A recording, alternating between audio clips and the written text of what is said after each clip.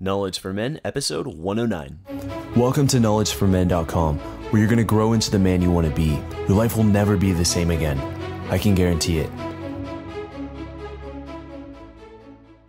Hey guys, one of the questions I've been getting a lot lately is, can you put together a list of the best books and success quotes from all of your guests and combine that into one guide? And so I've actually just done that. It's called the top 30 books and success quotes every man must live by. So out of all of the podcast episodes I've done, over 60, I finally put together this guide, and you can download it for free at kfmfree.com. Again, that's kfmfree.com. All right, guys, welcome to the show. I'm here with Leo Babauta. He's a simplicity blogger and creator of Zen Habits, a top 25 blog with millions of readers from around the world. He's also a best-selling author, husband, and father of 6 children. He's a perfect example of what it means to live the simple life. Leo, happy to have you on the show. Yeah, it's an honor to be here. All right, Leo, so we kick start off every show with a favorite success quote of the guest, something they've lived by. So what do you got for us? And be sure to explain why you chose it. Yeah, well, I don't have too many success quotes, but one that's kind of guided me in living simply is by Thich Nhat Hanh, the Zen Buddhist monk. And his quote is, "Smile, breathe, and go slowly." So I just that helps me to like when I'm rushing too much and complicating life too much, I just follow that. But for the new book that's coming out, I have another quote that goes something like, "The art of life lies in constant readjustment to our surroundings." And so that's actually guided me in the last year or two, where I'm constantly readjusting to our ever-changing, environment, whether that's online or my personal life, and it helps me to kind of move through the world with a lot of peace and calm, and not take things so hard when plans fall apart. Yeah, and I think this is really good for just living in the now and really embracing where we are. And yeah, absolutely. And so now I want to get a deeper understanding, like really, how did this journey start? It's such an interesting journey to talk to successful bloggers, because it's not easy to write and to make a living off it, let alone you have a large family, 6 children. So I know I'm interested. How did this start? So go ahead and take the mic and share your story here. Sure. So I was born, no.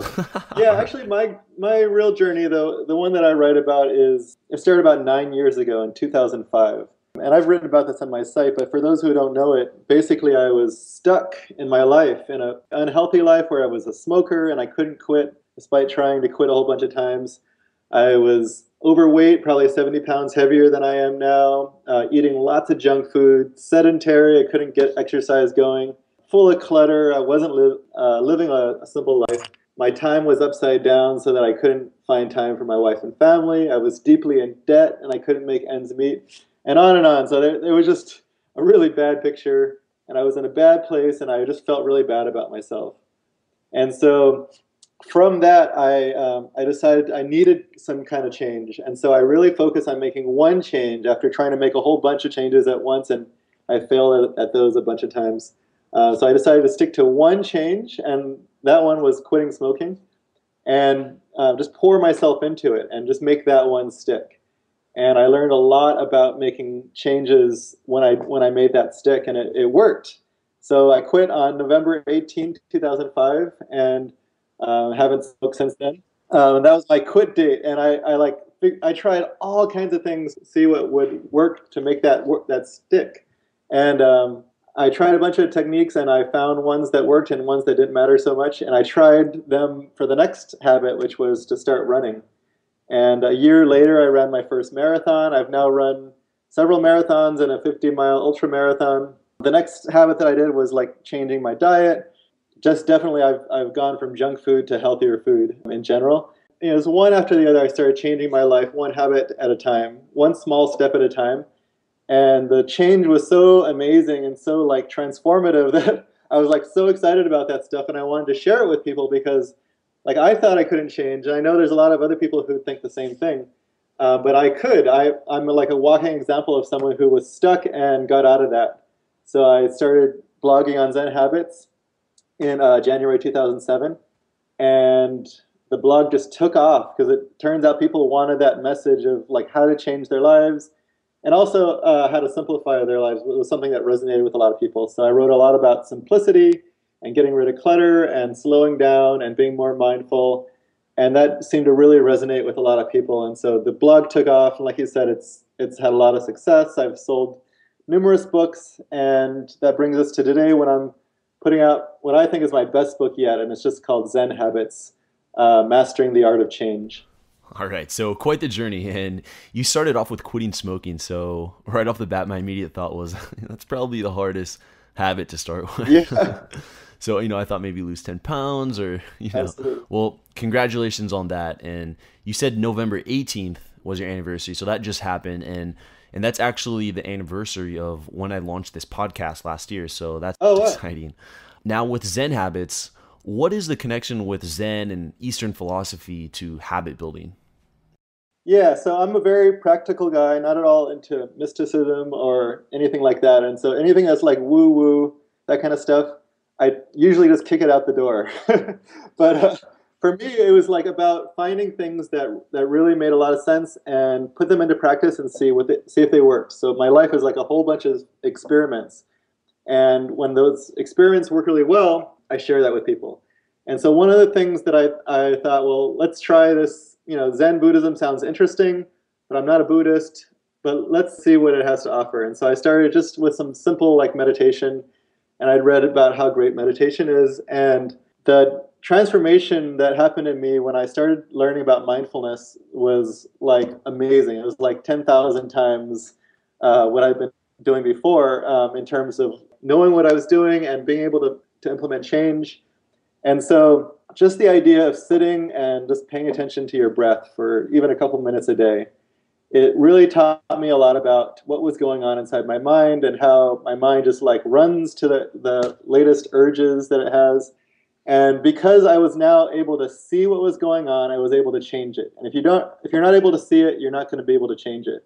So mindfulness was, for me, started out as like a big way to just see what was going on and so that I could change it. Another thing that it did was it taught me how to like appreciate little things that I had just ignored because I was too busy. So just kind of noticing things that were going on in the moment and appreciating it really helped me to enjoy each moment more, which actually, believe it or not, helps with habit change. So enjoying the habit change makes the habit a reward in and of itself. And so that gives you a positive feedback cycle, which is a very scientific concept of having positive feedback loops versus negative feedback loops. That helps you stick with the habit longer. So mindfulness actually gives you those positive feedback loops. So yeah, that's kind of what I learned from Zen. So I try to pull the most practical stuff from Zen Buddhism and share that with people. Huh. So with all these life experiments you've completed successfully, you've learned quite a bit. So what is the best way to start a habit and continue that habit? Because a lot of us can start it, but a month or two later, life just hits us in the face and then that habit dies. Well, I've written a whole book about this topic, so I don't know how much time you have. Oh, okay. But basically, to give you the nutshell, the best way to start is super small, like as small as you possibly can. Like when I started running, I told you I ran a marathon, ultra marathon, but I could not have done that when I first started. So I couldn't even run 10 minutes. That's how out of shape I was. So I would go out and just run for like 2 or 3, maybe 5 minutes, and I could do that. That was doable. And so making the habit really small and really doable is really important. And that's not only important for getting started, because a lot of us don't start because we keep putting it off. But if we make it small, we can make it something that's doable and you can get started. But it's also important for keeping the habit going. So a lot of times we get really excited about a change and we we do as much as we can right away, go big or go home kind of thing.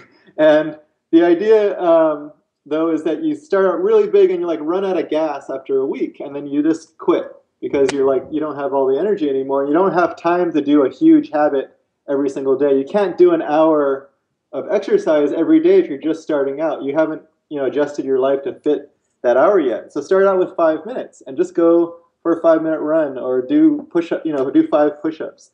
And if you just start out with something small like that, that's much more sustainable. And you can get that going for a month. And after a month, that becomes much more automatic, and your life kind of adjusts to that, so that that 5 minutes becomes your new normal. And then after a while, you can expand that and go longer. And eventually, you'll be doing that hour-long exercise routine, but you don't start out that way. So starting small and focusing on one habit at a time, those are my biggest tips. And the other thing is just kind of surround yourself with the right environment. So, you might have heard a success quote about how we're the product of the 5 people that surround us the most. Yeah, Jim Rohn. Yeah. So the same thing is true of habits. If you surround yourself with people who are going to support that habit change, are going to hold you accountable, who will not let you off the hook, you're much more likely to stick with the habit.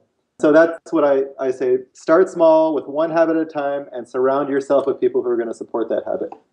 Yeah, I like that. So just running 3 minutes and then 5 minutes, and then just add a little bit more each time, and then eventually you're doing ultra marathons. Yeah, absolutely. And the same thing, if you wanted to meditate, don't start out by trying to meditate for half an hour. Do like 1 minute a day, 2 minutes a day. And that's something you can't say no to. And that's what you want the habit to be, is something you just can't say no to, because otherwise you will say no to it. So you gotta make it like there's unobjectionable, basically. And so I'm going to assume that you've applied the same strategy to your writing with your blog and the books that you've published. What has your relationship with writing been like? What's your journey been like with writing? Yeah, well, I did come out of the womb as basically a genius writer, but no, I'm kidding. No, the habit of writing, definitely, you get better at it as you go. So you got to just like create the habit, and the weeks and months of doing that habit, you're going to get better and better at it. But I've been writing for, I don't know, 25 years. And so, yeah, my writing's definitely gotten a little bit better over those years.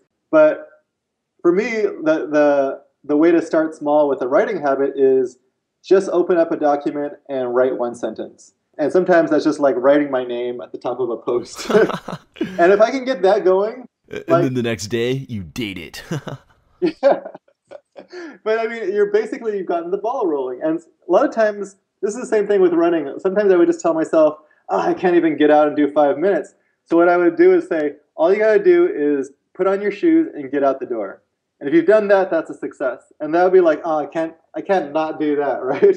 So you would do that. And once you're out the door, then you were like, you know what? How stupid would it be to turn around and go back and lay on the couch? So you would start running just for a few minutes, and then you start feeling good about it and you start going. So you're just kind of getting over that initial obstacle. But for writing, it's the same thing. If you start just writing one sentence, you might now feel like, I got a couple more things I thought of. And you just get that ball rolling, and then things start flowing. So, I mean, you might not write that much, even if you've written that one sentence, but it might open the door to, writing a lot more. So get the ball rolling, overcome that initial hurdle, and then things will get a lot easier from there. Yeah, it's a simple approach to habit forming. So now with writing, or anytime someone's going to do something creative, you have to tap into that creative side. So you've published several books, and you have your upcoming book coming out, which seems to be the pinnacle of your books. So I'm wondering, what do you do to tap into that flow state on a regular basis? Yeah, I mean, a couple of things. One is that I put myself in a state of solitude.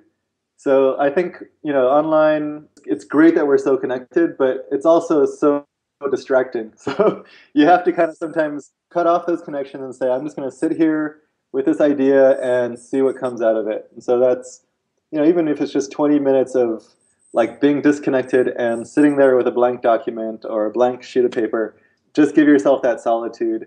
Sometimes for me, I have to like go out and take a walk just to get the blood flowing and the mind start to think. It also, going out for a walk not only gets the blood flowing, but you're like, now disconnected from all the other stuff. So leave your phone behind if you do that. So solitude is really important, but connection, the other side of the coin is connection also is really important, because as we go online and we're reading, a great blog like Knowledge for Men, you're reading other people's amazing ideas, and you might, Andrew might have his own ideas, but he's also getting ideas from other people through his podcast, through other successful people. And so he's like bringing together a whole bunch of really amazing ideas. And not all of those ideas are going to stick for each reader, but one of those might spark something. And so being connected and finding other people who have great ideas or who are sharing other ideas, to me, that's really important for creativity, because one of those ideas is going to spark something. And sometimes what that spark is taking an idea that has worked in one field and applying it to another. So that's what I've done with like changing habits is I found ideas that worked in the field of, let's say, software creation. And like, oh, that idea is amazing. How can I apply that to habits? And so creativity is sometimes making those connections that haven't been made before, but the idea is already there. You're just kind of looking at it in a new way or applying it in a new way. So that's really, for me, creativity is just about that, making those new connections with old ideas in new ways. So you kind of need that online connectivity to do that, to find those ideas that are going to spark some new connection. Huh, I like that. And I read the book The War of Art by Stephen Pressfield. Yeah, amazing. Yeah, so you understand the idea of resistance. It's this battle going on inside of ourselves that's preventing us from getting our best work out. Yeah. So everyone experiences this at all levels. And when you have those moments of resistance where you can't create and you're struggling to get it out, how do you handle that situation? Yeah, so I mean, that's actually a big part of my book is that resistance. And the War of Art, Stephen wrote about it so well, but I'm looking at it from a different perspective. But that resistance is there always. Like whether you're a writer or you're changing your habits or creating a new business, starting an exercise program, that resistance is there, and overcoming it is like the key to the whole thing. So I found some techniques that are like really useful in overcoming that resistance. One is, I already mentioned it, is just lowering the bar, just making it unobjectionable. So if the resistance is really high, like I said, just go and say, I'm just going to open up the document and write one sentence. So that helps. By lowering the resistance, you're lowering the obstacle to getting started. Another one, too, is just to kind of put yourself in that space. Again, open up a document and close everything else. Shut off your phone and say, I'm just going to stay here with this. And the resistance is going to come up and you're going to say, oh, I need to go and check my email or something, right? So what you need to do is you watch this urge rise up in you because it doesn't want to stay here in this uncomfortable place, because we don't want to be in this scary place of needing to create something. And we want to go and run to something that's more comfortable. So you watch this urge come up, and usually we don't see the urge. That's where mindfulness comes into play, is we can now see the urge arising to go check your email or go check Facebook or whatever it is. And so you see the urge coming up, and normally we just go and run and follow that urge. And so what I'm saying is watch the urge, but then don't follow it. Put a pause between the urge coming up and the action. So you can now consciously decide, what is it that you want to do? Is it best for you to go check your latest Facebook posts, or is it best for you to sit here and stay with this uncomfortable task? So that's another big one, is watching the urge and not necessarily acting on it. And another one is getting okay with that discomfort and that uncertainty. So we want to run from it so we can go and do something easier. But if you find out that you can be uncomfortable and you can be in this uncertainty, because writing, for example, or starting a business or something like that is full of uncertainty. You don't know if this writing is going to be any good, if anyone's going to like it, and that's why we want to run from it. But when you find out that you can be in this place of uncertainty and still write, then that's kind of an amazing breakthrough, because you don't have to run from it. You can say, okay, I'm not feeling too good about this, but I'm going to keep doing it. And that leads to amazing places if you can stick with that uncertainty and that discomfort. Oh, that was good. And I'm wondering, do you have any routines that you do in the morning? I know a lot of people are really into like creating these like power hours or these miracle mornings that really help you set up your day so that it makes it so you're just more productive. You're gonna have a more successful day, and this will just kind of prevent that resistance from happening.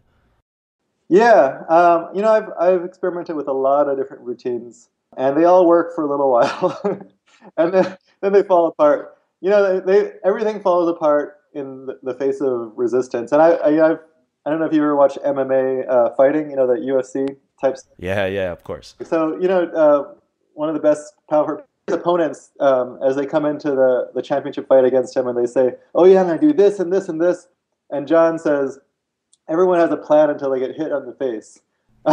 Yeah. So I mean that's what happens when you have this routine and then you get hit in the face by resistance. It's like everything falls apart after a while, because resistance is really hard. And so for me, I've tried a bunch of different things, and they all last for a little while, and then resistance comes, and then you have to like try a new routine. So that's really what I do is I try something new. My latest thing is I write my articles and my book in the browser, like in a Google Doc or in WordPress. So I open up a browser tab and I'm writing my thing, but then I want to go and check, like I said, email or social media or read something online.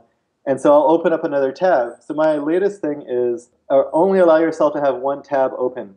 And normally we have like 20 tabs. Yeah, I have like 5 tabs open right for now. browser. And so we're like switching between them and we feel really productive and also distracted. But if you only had one tab open, then you have to say, well, what tab do I want open right now?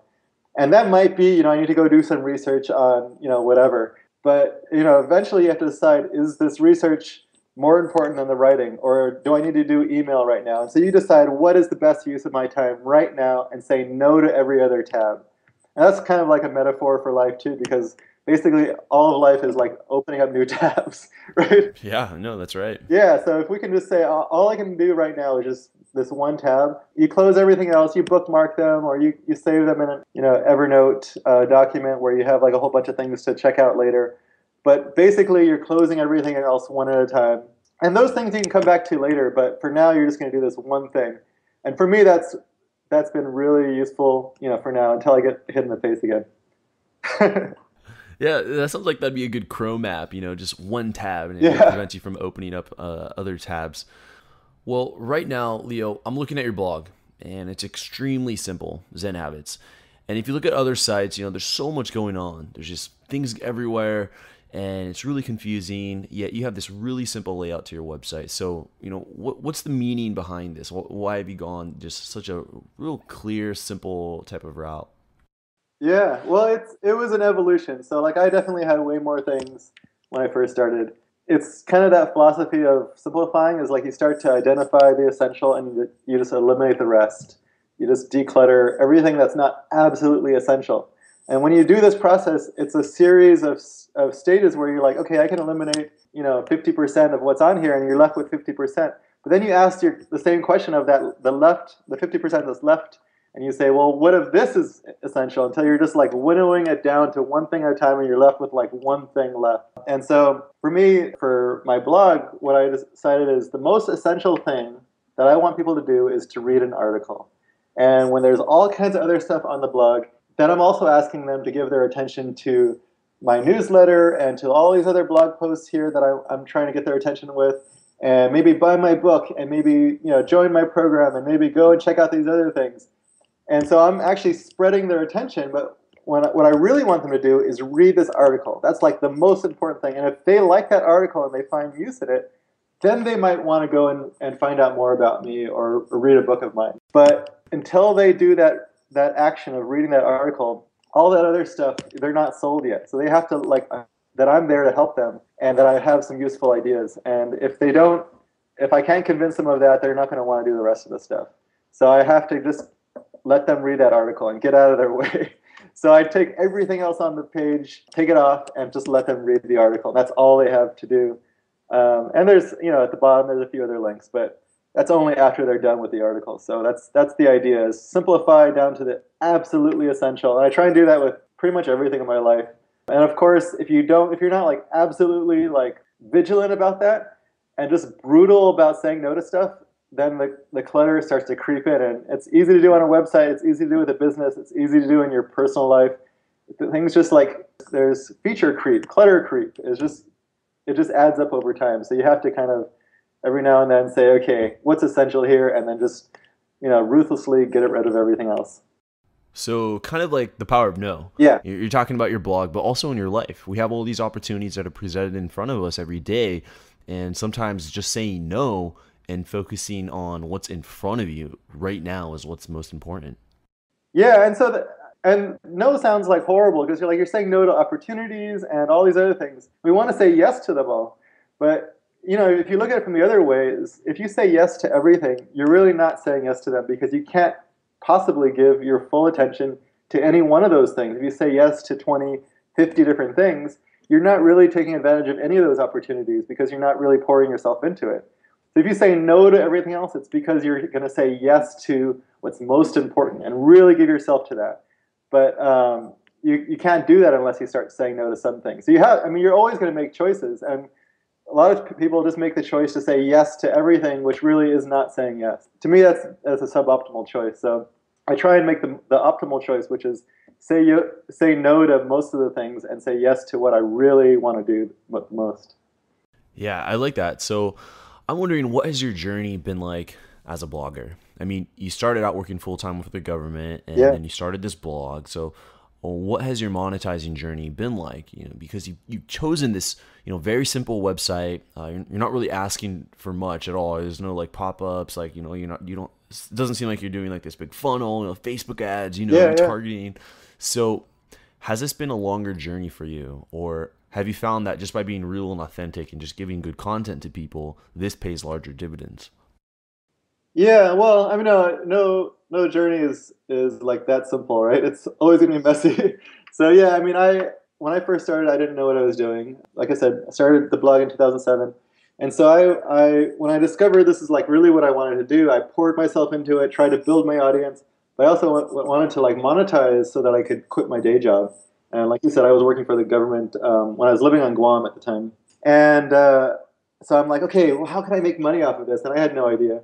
So I put ads, and I remember one month I made $5 for my ads. I'm like, yes. I bet you were excited. That was a good month. That was amazing. But I soon learned, after a few months that doesn't really pay. I mean, unless you have a huge audience, ads aren't going to make you a lot of money. And the thing that really I tried a whole bunch of different things, affiliate stuff, and the thing that really paid off was when I sold my first ebook. And people loved that because it was what I was giving on the blog they already liked, but going deeper into it and presenting it in a way that was like readable and accessible. And so they loved the ebook, and that was like an eye-opener for me. I'm like, wow, the ebook made so much more money than all the other stuff combined. And I tried to figure out why that was. And it was because people already trusted me as a writer, and so they trust that this ebook is going to be something good for them. They don't trust the ads on my site. And the ads are for some other thing that I don't even endorse. It's just some code that I slapped on there. I don't even know what ads are going to go on there. And so I'm not really endorsing those things. For affiliate stuff, I might be endorsing, someone else's product, but I can't really stand behind it because it's, not necessarily something I've used or really believe in. It's definitely not something I created. And even if I did believe in it, people are more likely to trust something from me than from, that they already know, than from someone they don't know who I'm saying, go check this person out.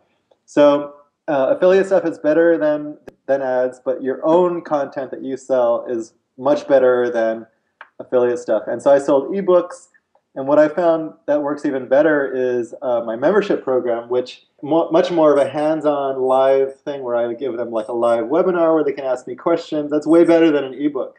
And so they're willing to pay for that on an ongoing basis. That's been my best monetizer, is really getting hands-on and helping people with habits, creating forums for them where they can join accountability teams.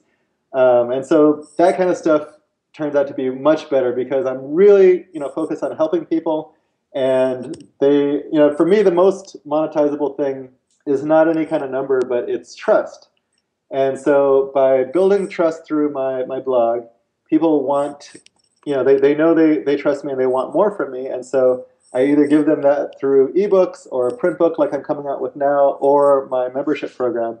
And they know, that they find my stuff useful and that I'm not there to rip them off. So everything that I have on my blog and on my site is about maintaining that trust. So I don't have any pop-up ads because I think pop-up ads, they erode trust. They're basically you trying to pitch, this email list that people don't want, so that you can build up your email subscriber list. But people aren't there for that. They're there for the content. So I get out of their way, I let them have the content, and I don't erode the trust. And by doing that, people are much more likely to buy some of my products, which is just an extension of that trust. So that's kind of been my journey, and I don't pretend to have all of the answers, but that's what I've found through my experiments. And obviously you've been doing this for quite some time. You said 2007. You have multiple courses and books you're offering. I'm looking at your site here. So You know, now, do you have any advice for someone who's thinking about starting a blog or someone who's struggling to grow or monetize their blog? Yeah, I mean, Or how about this?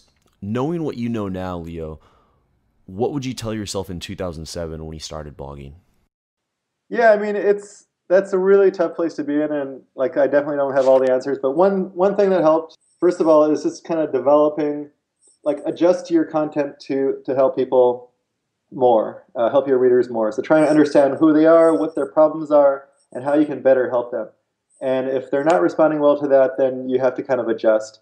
And so some ways to do that are to take on some of your readers who want a coach and coach them. So this is like a one-on-one kind of thing. And through coaching, you're going to find out what works and what doesn't because you're getting instant feedback. You give them something to do, they do it, they find out this doesn't work for them, and you're finding out that maybe your advice isn't working as well. And you're also finding out what does work. And so through that kind of coaching process, you're going to find out ideas and principles that will help not only this one person, but you can generalize to a larger audience. So kind of adjust your content until it's extremely useful. And once you've gotten to that point, you still might not have a very big audience. So the thing that helped me the most was to do guest posts for other blogs. And a blog with 50,000 readers is not going to want someone who has like 50 readers, right? So you're probably not going to get very many guest posts on large blogs. So what I would do is something that I called there's like a ladder that I visualized. Like I had 50 readers, and so I would go to another blog that had maybe 100 readers, like twice as many as I did, and they're much more likely to accept a guest post from me because they don't have that many readers compared to someone who had 1,000 or 10,000. So I would go for that 100. Once I got to 100, I went for the blogs with 200 readers, and then 400, and then so on up the ladder because they're much more likely to accept one from you. But guest posts are the best way to get new audience because what you're doing is you're going onto someone else's blog, you're giving them really useful content. That audience then reads that content and says, "Wow, this is great. Who's this Leo Babauta?" And they check out the link and go and find out more. And this interview is another example of that. This is kind of me trying to be extremely useful on your blog for your audience. And if they like it, maybe they'll go check out my stuff. So interviews is another way to do that. But guest posts often, if no one knows who you are, they're not going to want to interview you. So often, just offering to do a guest post is a great way to do that. And then I would do guest post exchanges so that you let someone else guest post on your blog and you do one on theirs. And that's kind of what I did to get started.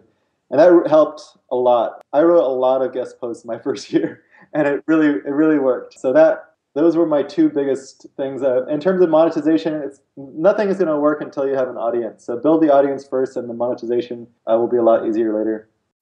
Yeah, that's great advice. I know there's a lot of listeners here starting or looking to start a blog, so I know that's valuable feedback for them. So now, Leo, let's dive into the knowledge round. Are you ready?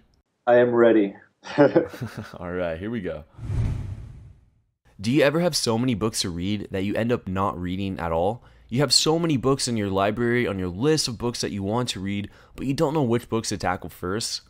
I know in all of my episodes, I ask guests, what are your favorite books? What are your most influential books? And they always list 3 or 4. And I always ask guests for their favorite success quote.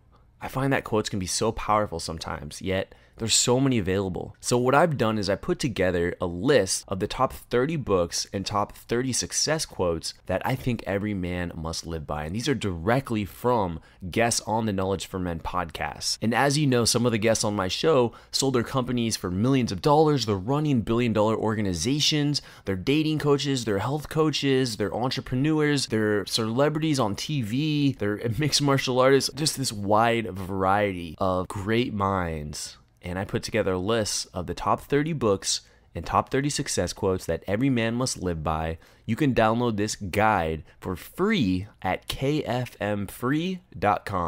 Again, that's kfmfree.com. Welcome to the Knowledge Round, where the guests will be asked rapid-fire questions to give the audience invaluable pieces of wisdom to help transform their lives. Starting in 3, 2, 1, showtime.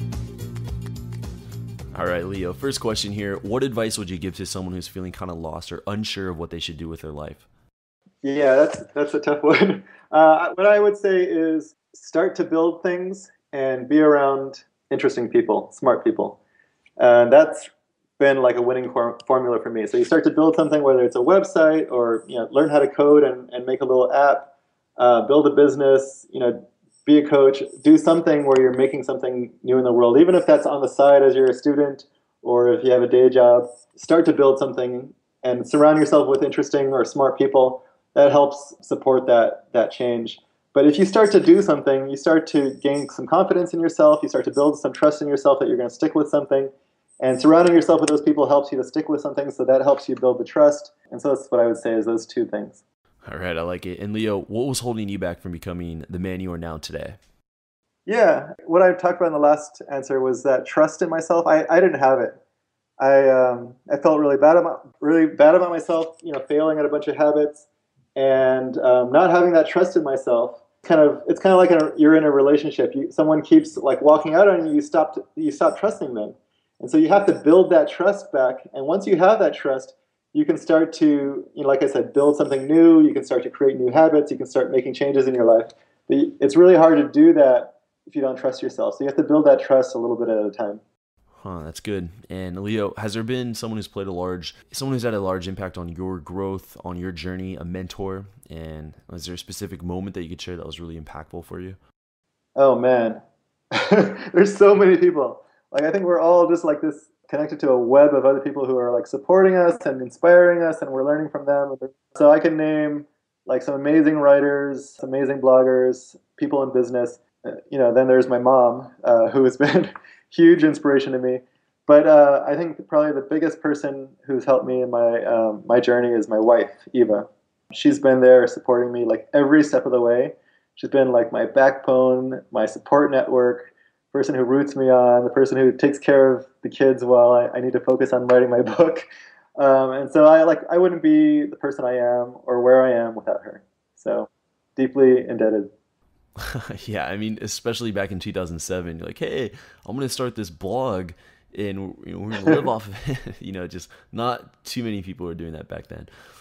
And now, this is probably going to be a tough question. You might dislike this question the most, Leo, but what are your three most influential books and why? Oh man. Yeah, that's a tough one. Let's see. Because I love books so much, there's so many. I'm just narrowing them down. The Tao Te Ching was a big one for me. It really kind of helped me try new things in life. Marcus Aurelius's Meditations. I'm trying to think of profound ones, but yeah, Hitchhiker's Guide to the Galaxy would be another one that influenced who I am. But Hitchhiker's Guide is kind of more don't panic is the overriding philosophy there. Yeah, that's big because we often, panic because we are not where we would like to be in life and time is passing, and yeah, that's huge. Leo, scenario. You have 60 seconds with your 20-year-old self. What would you tell him to do and what would you tell him not to do? Oh man. Yeah, I've actually written a post on that. And now I'm trying to remember the great things I wrote because I know it was brilliant. But my biggest advice, I think, was to build something, to build that trust in yourself. But I think the thing that held me back was just not thinking I could do it. I really didn't think much of myself. And so I kept just doing what was safe, what everyone else told me I was supposed to do, and like going on the path of least resistance. What I figured out later is I'm much more capable than that 20-year-old self believed himself capable of. I have much more in me than that, and that doubt cost me about a decade or more of not doing anything really cool. And I lost a decade because of that. So believe in yourself, which sounds really trite, but if I could get my 20-year-old self to believe in himself, then I think that would have changed my life. But, that said, I am who I am because of the journey I've been on. I've made a lot of mistakes, and those have informed who I am. So I don't think I would change anything, but it would be cool to go back and slap my younger self around and say, stop doubting yourself so much. Yeah, stop playing the safe thing. And it's okay to take the path that has more resistance because you get stronger from that. Oh, and one other thing that I would tell that 20-year-old, don't eat so many Oreos. It really pissed off my later self who had to burn off those calories later. Yeah, I mean, just all kinds of junk food. Oreo being like the symbolic one.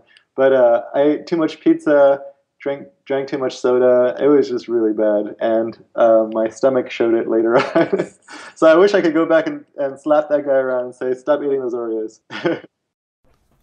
All right. Well, now, Leo, looking back at your 20-year-old self eating Oreos and pizza, just picture that 20-year-old Leo there to where you are now and all the things you've accomplished in between and helping millions of people be happier, which is really what you're doing. You're not selling sugar water or anything like that. You're selling happiness.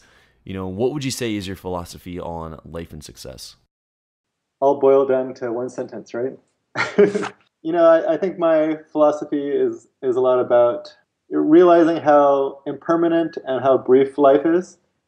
Because I think when that 20-year-old self probably thought life is going to last forever. That's kind of how he treated life. That's why he ate all those Oreos, because he can always worry about it later, right? But if you realize how short life really is, it doesn't seem like it from day to day, but it really is short, and you don't have that much time to make the most of it. If you realize how short it is, you can start to not only produce and really focus yourself, but you can also just appreciate every moment as it's passing, and every interaction you have with your kid who's here in the living room with you, or your wife, who you might take for granted sometimes, or your friends who are busy with their lives. But every little moment with these people is a gift, and so you want to make the most out of that. So that's really been my philosophy of life, is to realize the impermanence of life and realize that it's a gift that we need to make the most of and really appreciate. Wow, I'm just soaking that in. That was good. That was really good, and that concludes the knowledge round right there, Leo. All right, that's fun. Yeah, you made it. Live. All right. Well, Leo, you have this new book coming out, Zen Habits: Mastering the Art of Change. And I know you're doing it different. You're running a Kickstarter campaign, which is the only way people can get access to the book, and it's for a limited amount of time too. Why is that? Why are you doing this? Taking this route? Yeah, there's lots of different ways you can do. You can go with a traditional publisher, but I really wanted this book to contain, like, it's my heart that's poured into this book, and it's my way of really best helping my readers. And so this book is really me in paper form. And so I decided, instead of going the traditional publisher route, and also instead of doing an ebook or selling on Amazon, I wanted to give it directly to readers and allow them to fund the printing of this and get it to them in a unique way. So not only can you buy the book through Kickstarter and only on Kickstarter, but I'm offering a bunch of different things on there, from from the highest level, where I'll coach you through the book for 3 months, and then we'll have a live event here in San Francisco, to when I'm also giving you the chance to give some feedback, and that's going to shape the book, and another level where you can buy like 6 copies and give a bunch out to friends who you think might benefit from this book. So this is kind of a unique way to reach my readers in a way that I think is fun and allows them to show me if this is something that's important to them. And that's the way I look at this. Is this Kickstarter is, I haven't printed the books yet, but people are going to tell me, send me a message through this Kickstarter, is if they believe in this book, if they really want to see it in the real world, they're going to back it. And if they don't, then that's a message that maybe I should do some other project. So there's no fail or success with this project. It's, tell me if you want this or not, and if not, I'll do something else. If you do, I'm going to go forward and print this and send it to you.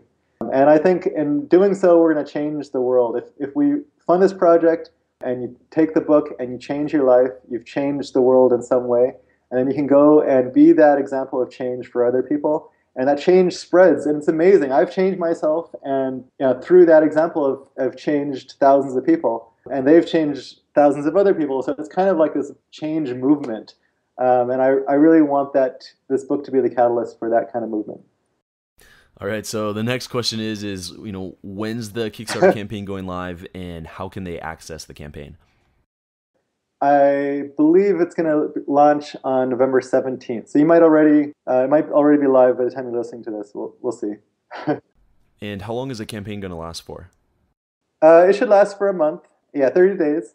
And so there's plenty of time. I'm going to make this at cost. So the goal of this is like $45,000, which covers printing and editing and a bunch of other stuff. But I'm not even going to get paid if we only hit the 45,000 mark. So I really want this book to be a reality. And so if I don't get paid, that's fine. I really want it to be in people's hands.